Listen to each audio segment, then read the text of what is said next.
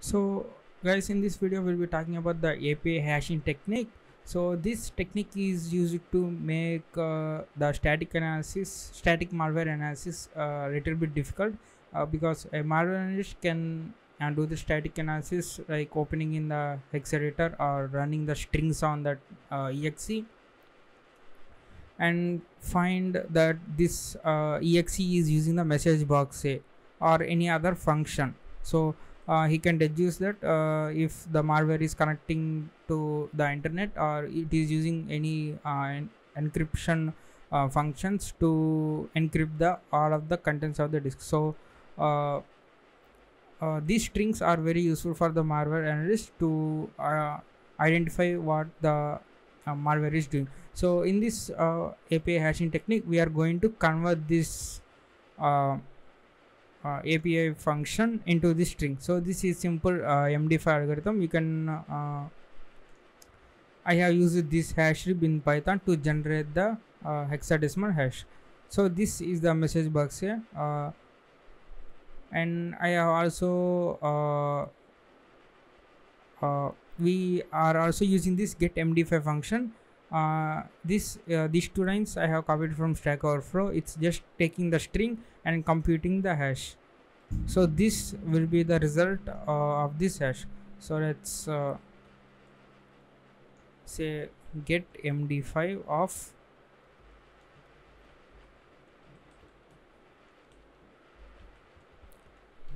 message box here, and let's go and print this one. We should get the same result, and we can see the same result but in the uppercase.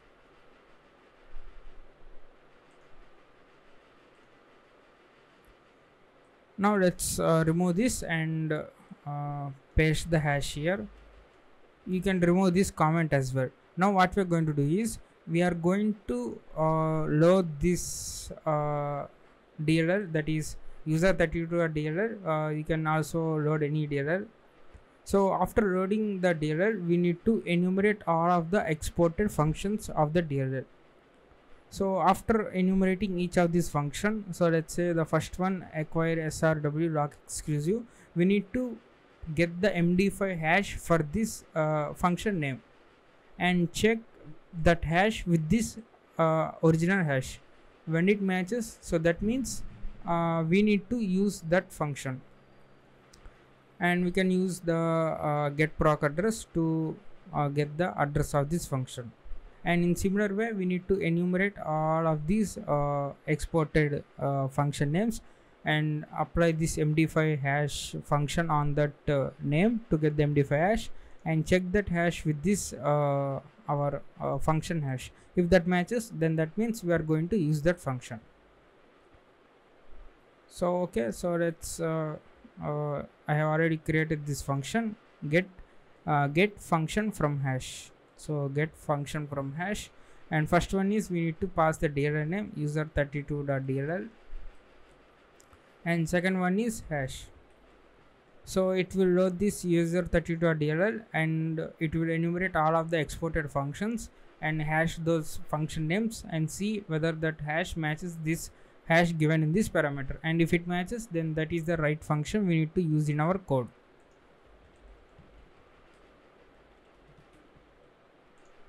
So we got the DLL name and the original hash. Now let's go and get module handle of DLL name.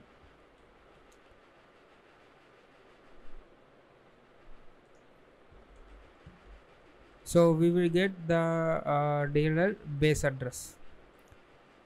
So DLL base address means this starting one, starting that mz bytes. Okay. From here onwards, we need to parse the each and every PE header. You can directly go and skip to this offset. You can see the optional header, that export directory offset 170, but it's good to parse this PE file. So let's parse this one, marshal dot pointer to structure and DLL base and type of image DOS header.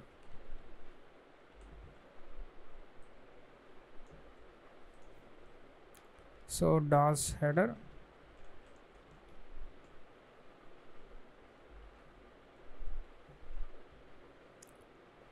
we can print DOS header dot magic.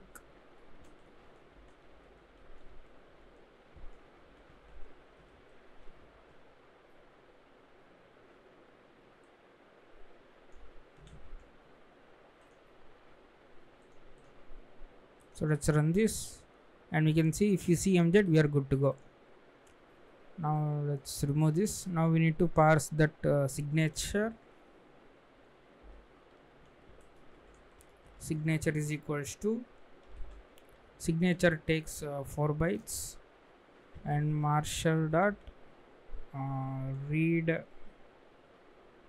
we can say copy from the source, that is DLL base press DOS header dot ELFA new. So this gives you the offset to the starting address of that NT header, that is P header. So starting index 0 and destination signature, and the length is 4.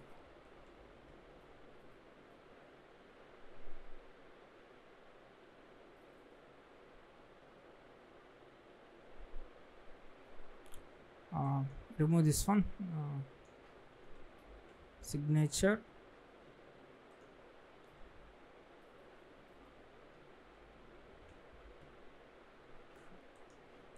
Now the signature byte array consists of this signature.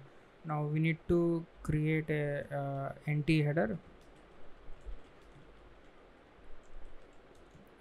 Now NT header dot signature is equals to, and this byte array we need to convert this into integer.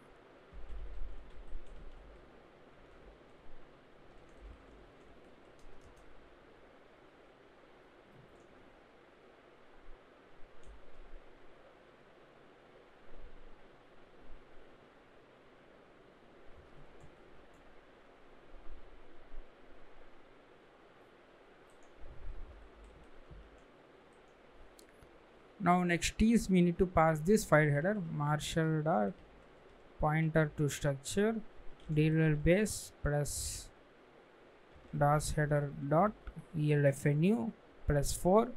4 is the signature size, and then type of image file header.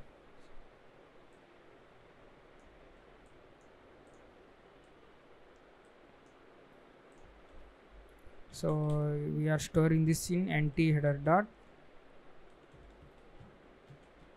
file header.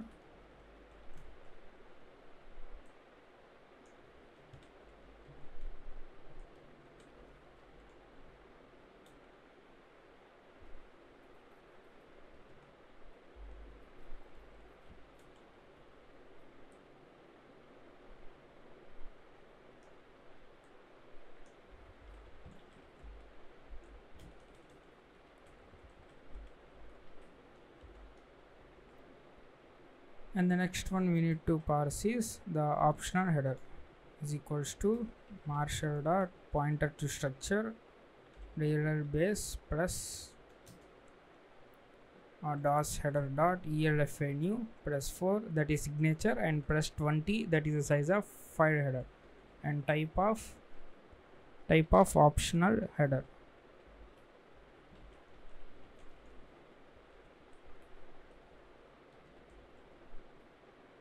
So copy this and paste here. So we have copied, we have marshaled everything we need. So we need to go to this offset export directory. So if you add the base address plus this address, you will be landed here.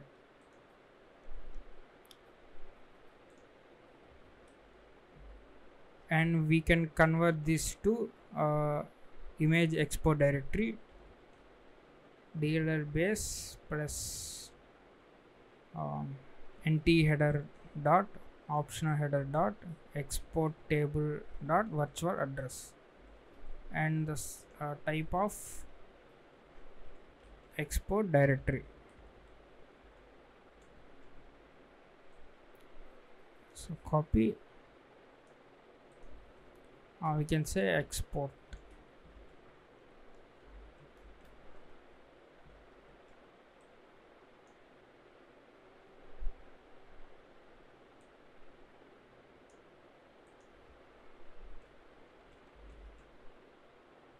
So we are good to go. Now we have the export, and we can print the number of sections.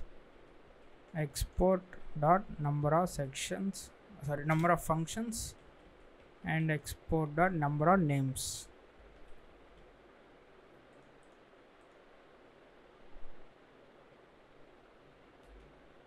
Okay, so now before we are going to enumerate these names, we need to get the pointers for these one.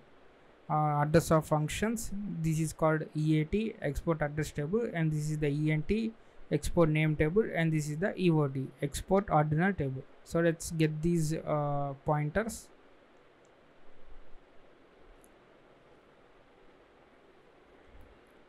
DLL base plus export dot address of functions. So this is EOT pointer. So let's call this as EAT pointer, export address table.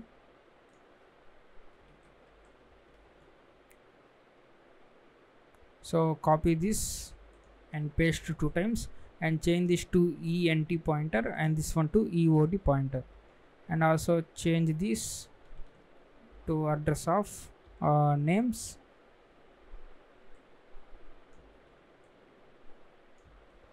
Name ordinals. So now we have 3 pointers pointing to this array and this array and this array. So let's go and enumerate these names. For I, int I is equals to 0, I less than export dot number of names. So export dot number of names.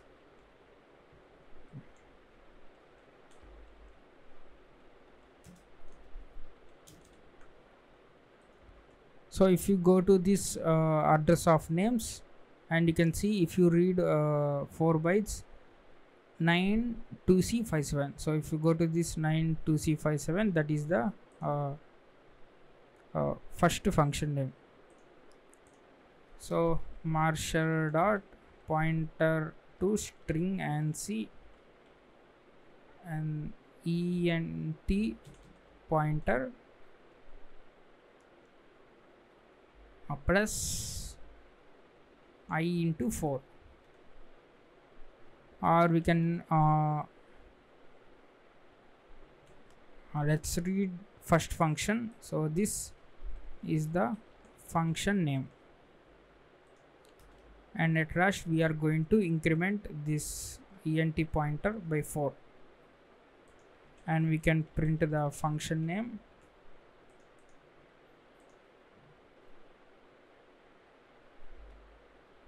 Okay, sorry, DLL base plus ENT pointer.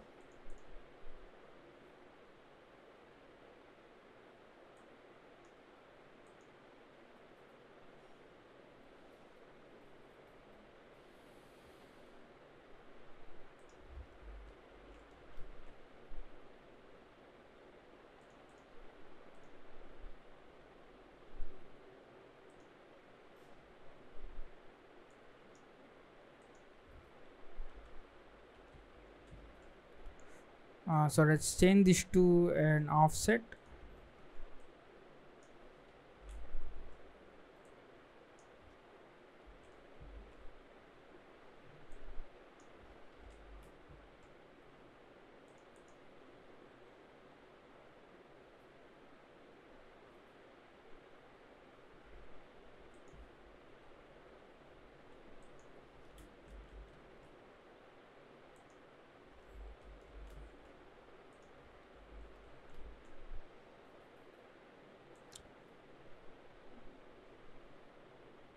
Oh, sorry, we need to read those bytes. So forgot that step. Marshal dot read int 32 of ent pointer. Now this is the offset. So int offset, let's say name offset. Now pointer to string ANSI and DLL base press name offset. Now string function name. Now we should get all the function names, and you can see we got all the function names. Now we are going to apply that MD5 function to get the MD5 hash for this function name.